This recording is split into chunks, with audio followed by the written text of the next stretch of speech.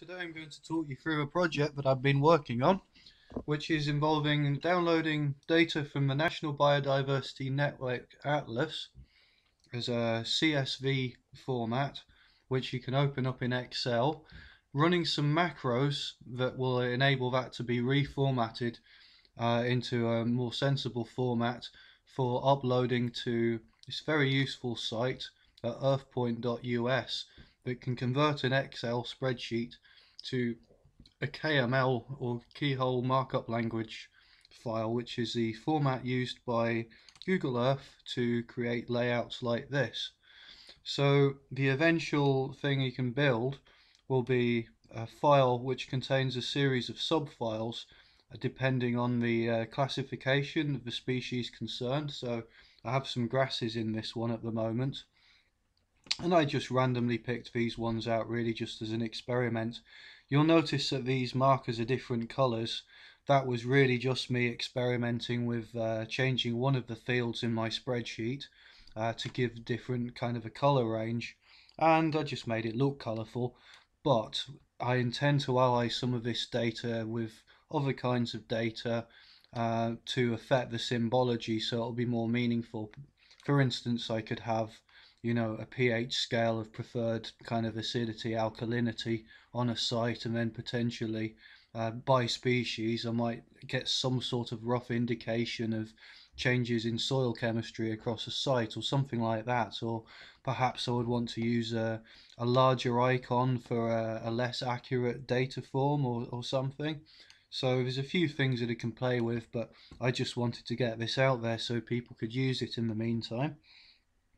So I use the NBN Gateway Atlas, and I go to Locations, Explore by Address, Postcode, or Location. I might have to pause this at some point because it can be quite slow to load. It's defaulting to my my current address, I think, because this is where I searched last. I would change this to a 10k radius because our current exercise range under lockdown is up to 5k. Sorry, is up to 5 miles. So that's roughly, because this is in kilometers, that would be 10k or what have you. So it takes a little while to load. I'll pause this. Here we go. So we have the data. Anyone can sign up for an account, and when you've got an account, it will download data to your email. So I'll show you how you do that. I go with occurrence records, give it a sensible name, download it as a spreadsheet's fine, as a comma separated variable file is again fine. Industry, application, all this I go for public because I'm not doing this in a professional capacity. Accept licensing, press next. It will then download a file link to your email, and you can just copy and paste that into your browser, and then it will give you this zip file in the corner which you can decompress using 7-zip. That's what I use, and then open it up from there as a spreadsheet. So I created this spreadsheet. It's called NBN Gateway Species Records Reformatter. If you don't have the developer tab visible, you'll need to change that so that you can access some macros. It's the easiest way. I have two macros in here, one called Record Reformat and one called Create Filtered Data. They're labelled A and B in the order of which that you use them. So I will just show you. You'll go first of all to the data.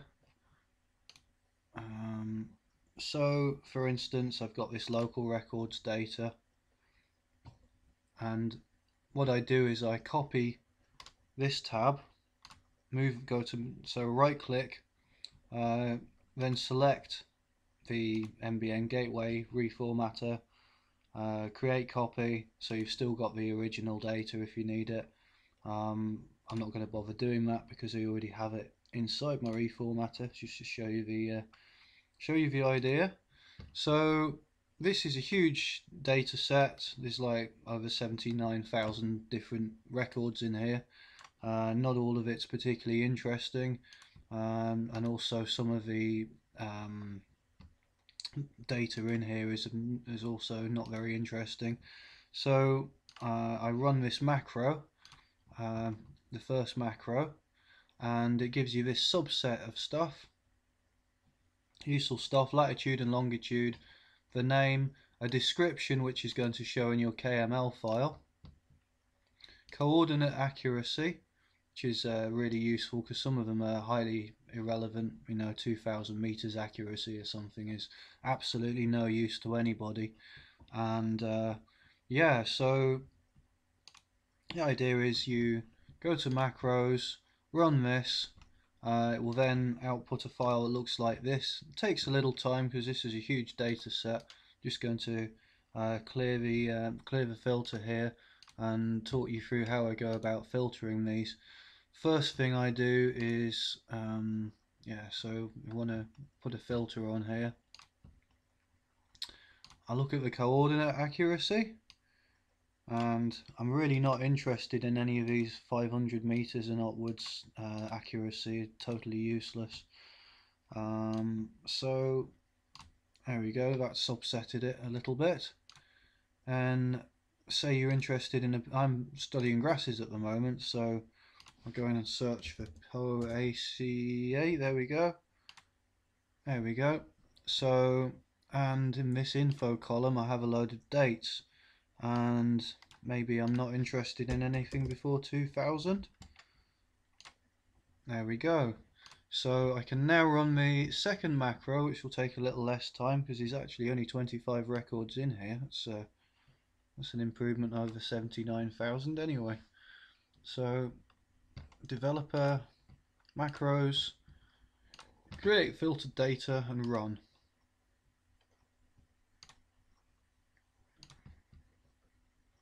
Okay, so you may have noticed I did have a runtime error there. I've sorted that out now. It's just because it was such a big data set. I've changed something that was an integer variable to a long variable. Will work fine now. So macros, going for the second one now that I've filtered my data.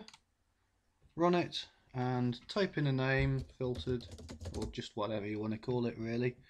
And here we go.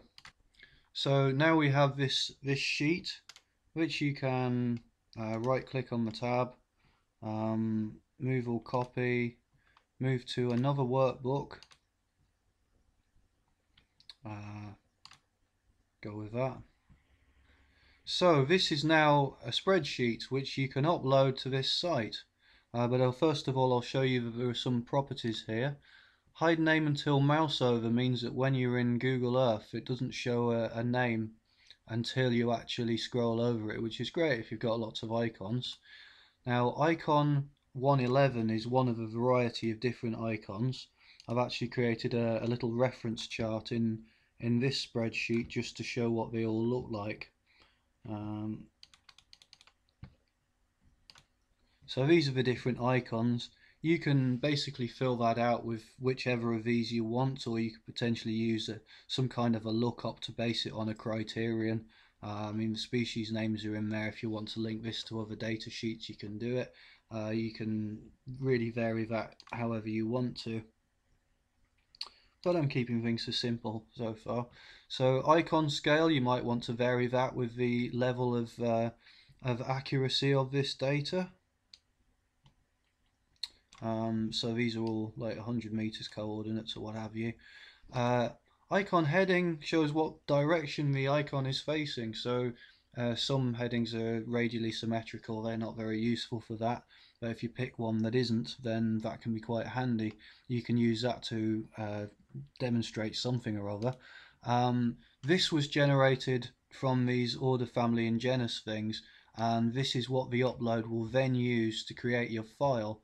So I don't have long now, but I'm just going to show you on the Excel to KML file.